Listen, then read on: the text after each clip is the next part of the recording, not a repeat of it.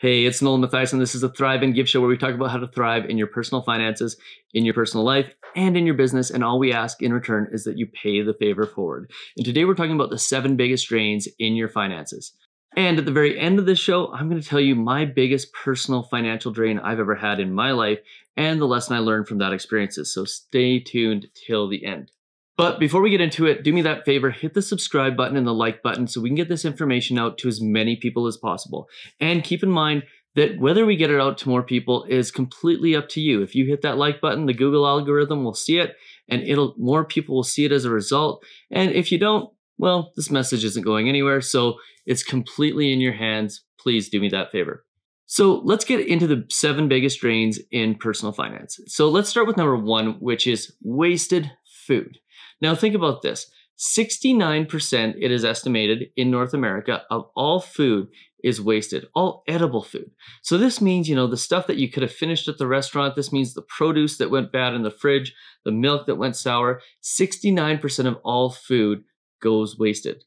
So think about that from a personal finance perspective. If you're spending, between restaurants and between groceries, $1,000 a month, up to $690 of it is completely being wasted. Now, maybe you aren't one of the people that's wasting all that food. Maybe you're only wasting a smaller percentage of it, but let's face it, we all do it. We all throw out food that's questionable, but probably edible.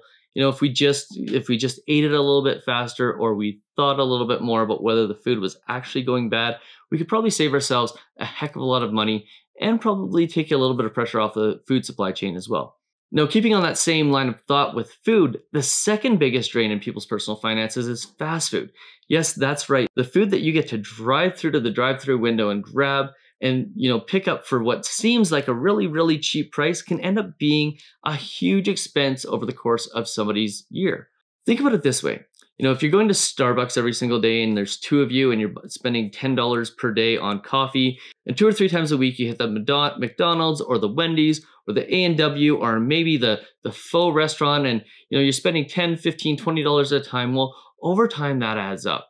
And what we find is that a lot of people end up spending significantly more than what they thought they spent when they added up at the end of the year. So, that really cheap $20 meal can end up being really expensive. And when you put it against, what you could get at the grocery store as an equivalent, like let's say you want to get a burger and you go in and you buy the pound of beef and that's $5 or $6 and it makes you 5 burgers, and you buy a few buns and you buy the cheese and the lettuce and the mustard and the ketchup and the pickle and the tomato, all the accoutrements, for basically $20, you can get 5, 6 burgers. If it's even $20, it's probably closer to $10. So, and the quality is significantly better when you're cooking it at home than it's going to be when you actually get it at the fast food joint. So think about that. Not only are you saving money by cooking it yourself, but you're also getting a better product. And I'll give you a tip on how to cook a great burger, okay? Barbecue, forget it. The way you want to cook the burger, cast iron skillet. A little bit of salt, a little bit of pepper, no filling, just beef, and you can get that burger pretty damn close to what you would get at that fast food joint. Our third biggest money drain for those who still do this, and if you do this, you're insane because it not only affects your health, but also your money, is smoking or vaping.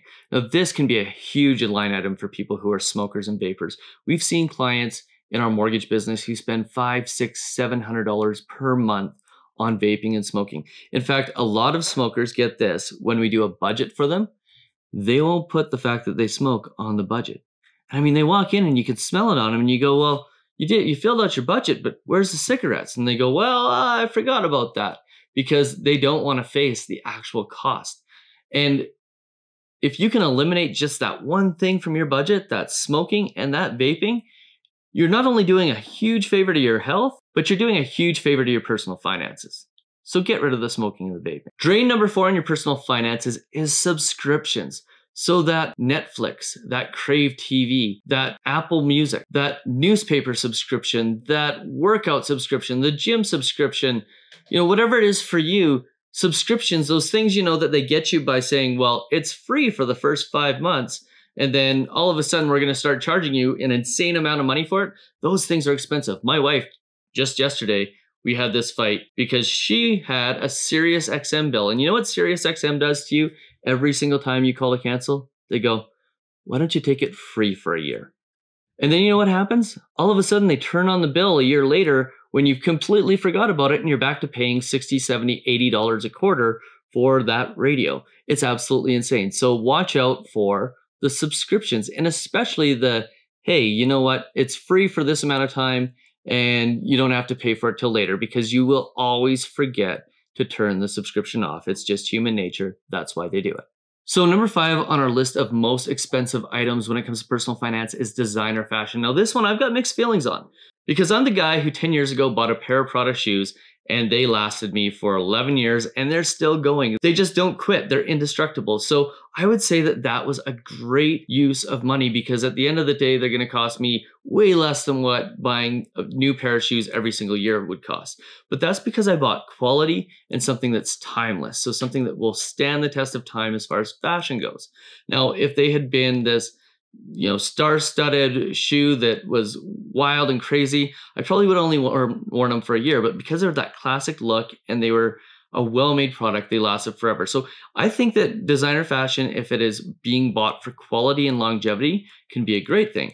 But where designer fashion kills people is on the pieces that go out of fashion the next year and you look like a complete idiot for wearing them. And let's face it, when you get that brand new purse or you get that flashy flowered jacket, you might get 1 or 2 comments where people go, that's really nice, I love it. And you get that moment of pride. You know what's better than that moment of pride that you get when somebody goes, wow, I love your purse or your fancy jacket?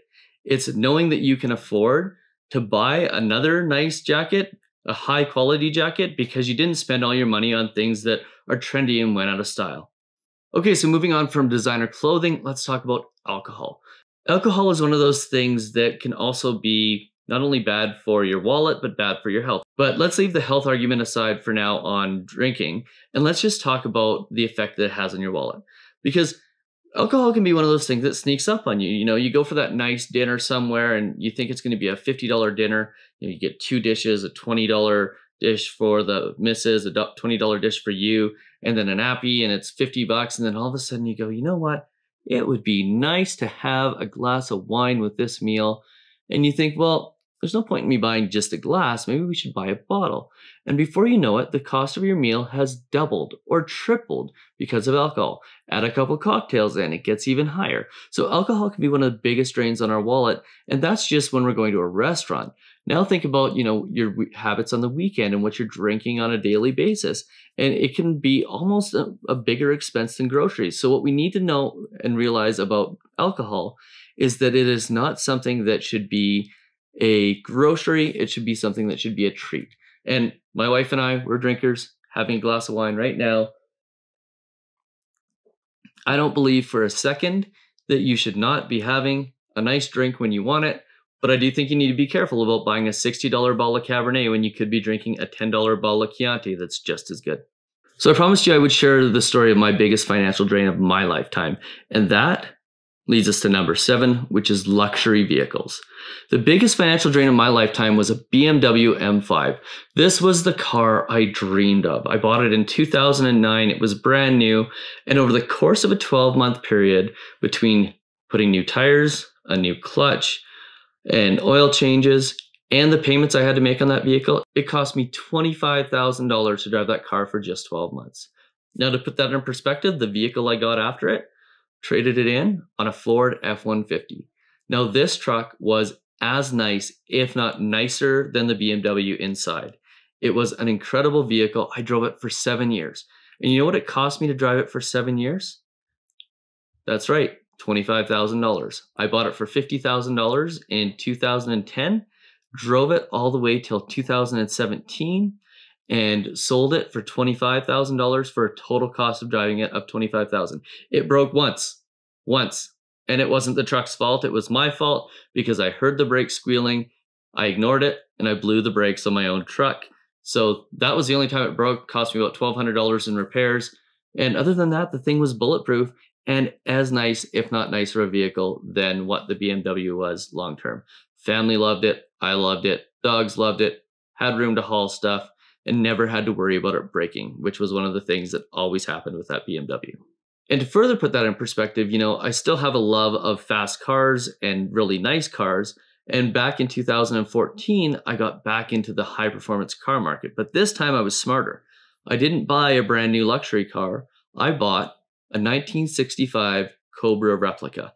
Now, what was smart about this purchase is car wasn't purchased as a toy. It was purchased as an investment. And it was a vehicle that I bought for $42,000 and 3 years later sold for $67,000. Now, interestingly enough, that $25,000 theme keeps coming back into play.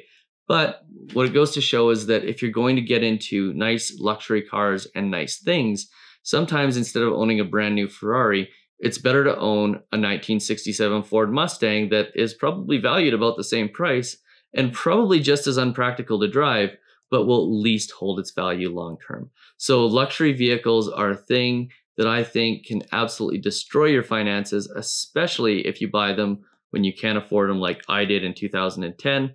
And they are one of the most important things to avoid.